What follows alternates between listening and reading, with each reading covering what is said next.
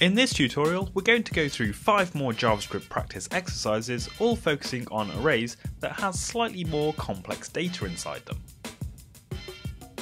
Hi, this is James from Junior Developer Central, and welcome to this tutorial where we're going to be completing some more practice exercises, all focused around JavaScript arrays. If you have a second before we start, don't forget to subscribe to support the channel and so you don't miss out on any future tutorial updates, and you can find a link to the gist that contains the exercises in the lesson in the description below. So in this lesson we've got another array that we're going to be doing our exercises with, and as you can see it's got slightly more complex data inside it. There are quite a few properties, and some of them contain arrays themselves and some of them contain arrays of objects as well. So the exercises themselves are fairly straightforward, and you'll see that working with more complex data isn't necessarily harder. It's just a matter of breaking down the problem and using the appropriate JavaScript array methods to come up with a solution. So feel free to watch the video and see the sample solutions that I came up with, or if you want to go ahead and have a go at the exercises and come back if you get stuck, or share your solutions if you get something different than I did. So let's first of all copy the array to our clipboard and paste it into our developer tools. And now you can see we've got our accounts array defined with 5 items inside it. So let's make a start with exercise 1. So exercise 1 is asking us to look at the first item in the array, the first account that we have, and get a list of all the tags for this account as a one-dimensional array. So what that means, if we actually examine the first item in the array, is that you'll see that the tags property actually has 9 items in the array that contain additional tags for this particular account. So what we're after is an array of all the tags without any nesting inside them. In other words, we want these items here in the last 2 positions in the array to be put into the same level as the other items in the array here. So there are definitely a few different ways that you can do this. You might be thinking about using the spread operator and a map function, which is definitely a good option, or if you're a bit more old school, you might use the concat and apply functions on an empty array, so you might have something like this.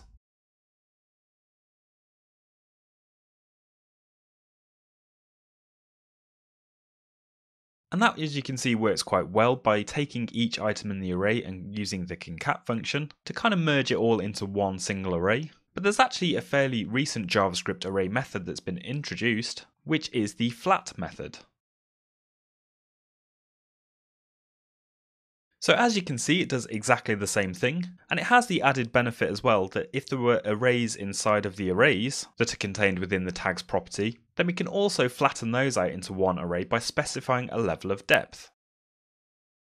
So for example, specifying a level of 2 would go 2 levels deep into the original array and flatten those values out into our returned flattened array. So this is just a case of choosing the right method to do the job, although if you're going to be using this in your projects, you should be aware that the flat function isn't really supported in Internet Explorer, and possibly some other browsers too. But if you only really have a need to support modern browsers, then the flat function is definitely an option that you can use to do a task like this. So that's one possible solution for exercise 1. If you did get something different, feel free to share it in the comments below. It'd be good to see some different examples. But let's move on now and have a look at exercise 2.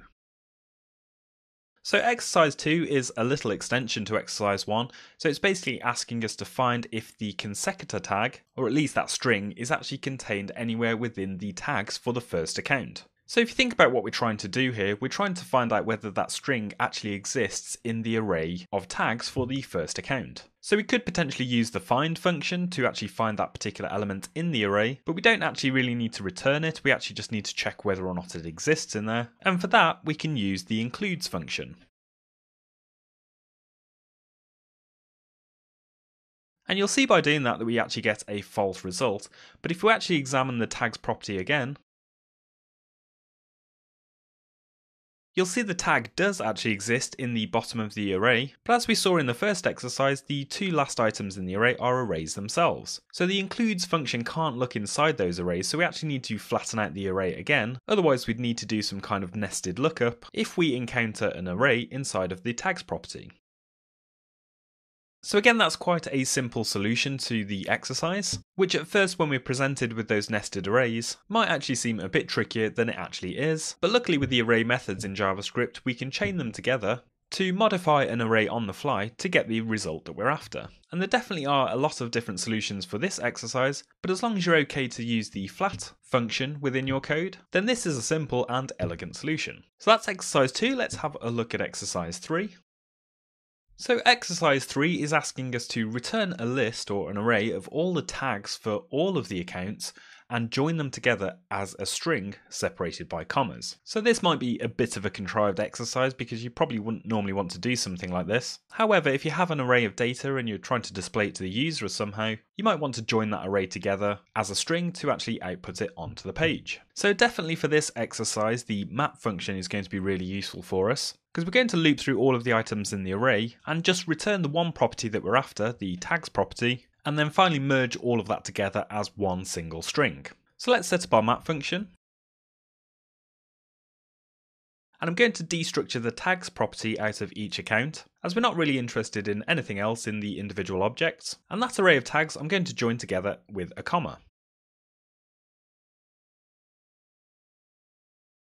So you can see we end up with a new array that has 5 items inside it, and each item represents each account with a string value of their tags joined together with commas. But of course we're after one overall string, so I'm going to join that again by just adding another call to the join function onto the end of that.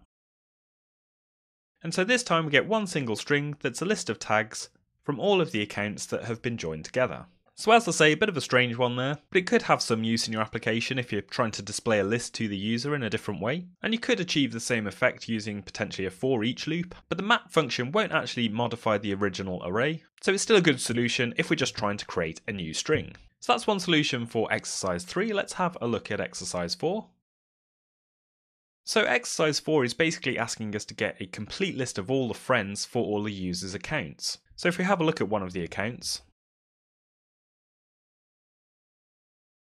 you'll see the friends property, which is an array that contains objects identifying the friends of the people of this account. So what we're really looking for in this exercise is to return a list of usernames that have been extracted from each of the accounts. And one thing is we don't need to worry about any duplicates, so if there are any names that are exactly the same, we can just ignore those for now. So for this exercise, again, I'm going to use the map function, and the first thing I'll do is destructure the friends property from each of the accounts. And if I was literally just to return friends from here, you'll see I've got an array, but inside each array is the array of friends. And the first thing is we don't want to worry about the ID either as well, we just want to get the actual person's name. So let's first modify that in our callback.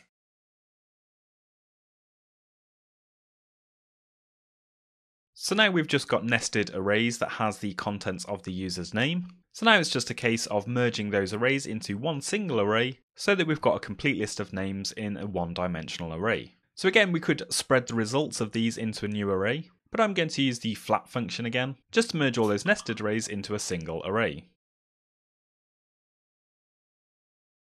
So the other option would be to use the spread operator. But as you can see, you can't just return that from the map function. We'd need to tack on a reduce function potentially. You'd probably be best off using a reduce function to reduce it to one single array value. So that's why using the flat function is quite handy in this case. So that's one solution for exercise 4. Let's have a look at exercise 5. So exercise 5 is probably the most complicated out of all these, and it's to get a list of all the friends for all users who are younger than 30 and have a balance of more than $1,500 in their account. So whenever we're looping through an array of objects and we're trying to find objects that meet a certain condition, the filter method is going to be the best option for us.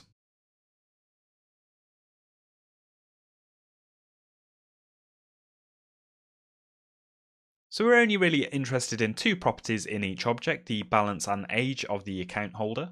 And the age in each object is actually a number, so it's quite easy to do a comparison with that. And for the balance, you might think we'll do something like this. But you'll see in a second that that won't work for us very well. But assuming our condition is true, we want to just get the friends property from each of the objects that has been returned.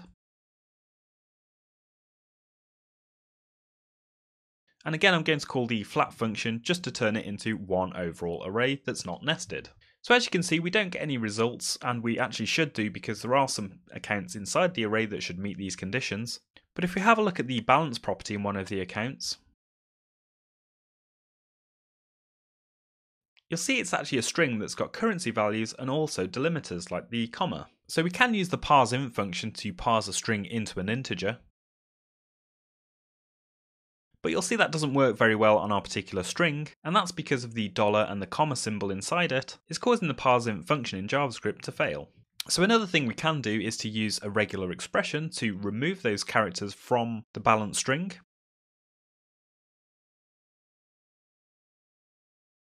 And the pattern is basically just saying match anything that's not a digit anywhere in the string with the global modifier, and with the replace function we can replace it with an empty string. So now you can see for the balance for the first account, the value of $3,926 has just been converted into an integer value. So that means we can use it in our original expression.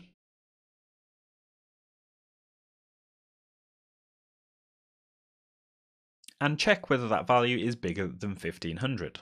So now you can see we've got a list of 6 accounts that have been returned from the function, and inside that are just the friends that were associated to those accounts for people under 30 that have a balance larger than 1500. Of course, we could do some additional mapping to get rid of the ID if we needed to as well, but if you're doing this in a real application, this might be useful to have some more information about each of those friends, as you might want to do some further processing once you've got those results. So that completes these JavaScript array method exercises. Hopefully you found a few tips and tricks that you can use when you're working with arrays in your application and your code. If you do come up with any different solutions, it'd be great to see those in the comments below. And just before you go, don't forget to subscribe to support the channel and so you don't miss out on any future tutorials.